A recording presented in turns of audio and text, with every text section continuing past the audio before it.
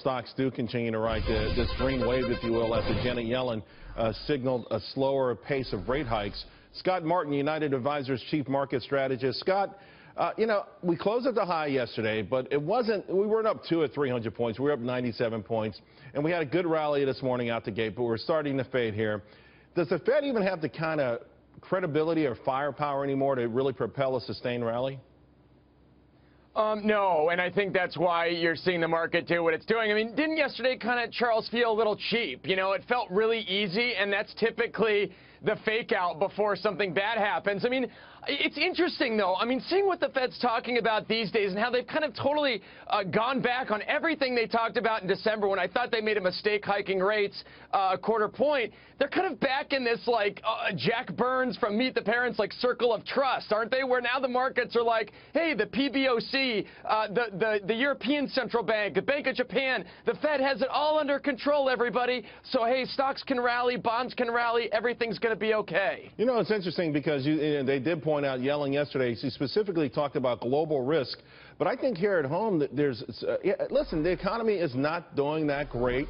Considering they printed $3 trillion, it hasn't done anything from Main Street to maybe it sold some cars. And that is their challenge because they really don't have any more arrows in a quiver. And you're right, this December rate hike, the last 3 weeks have been all about a mea culpa. They know that was a mistake now. But what dictates the market, and what are we rooting for instance, on Friday? Do we want a strong jobs number, or do we want more mediocrity?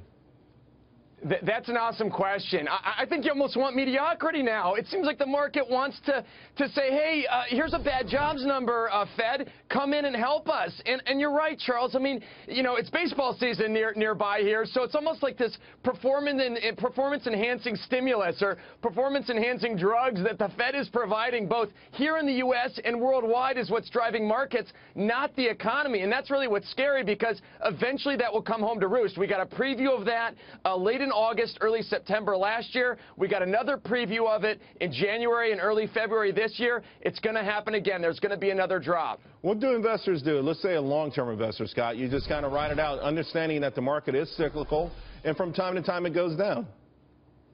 Yeah, I agree with that, and I don't provide any insight as to saying, hey, you should jump in and jump out, because I don't like that strategy.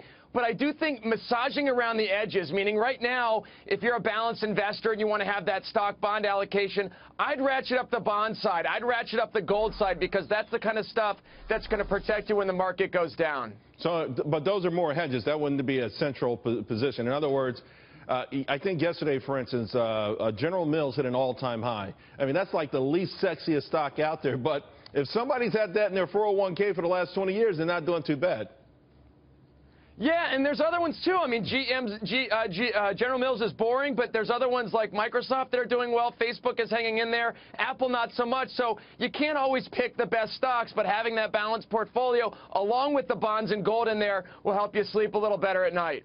You know, I know you're not one of these guys. One of the reasons that you're one of our favorites is you're very balanced, but we do have the ultra hawks, and every year they come out and say this is the year of the big crash, and then, of course, you know, a year goes by.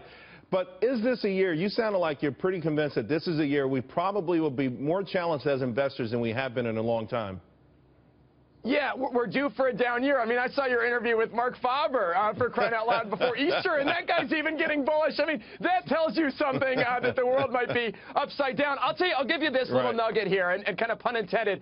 I think gold could be the best performing asset class this year because there is a crazy amount of stimulus out there. Interest rates are negative, so I'd look there as a possible safe haven. All right, gold or GLD or the physical stuff. I'm in it with you, buddy. Thanks a lot. See you soon.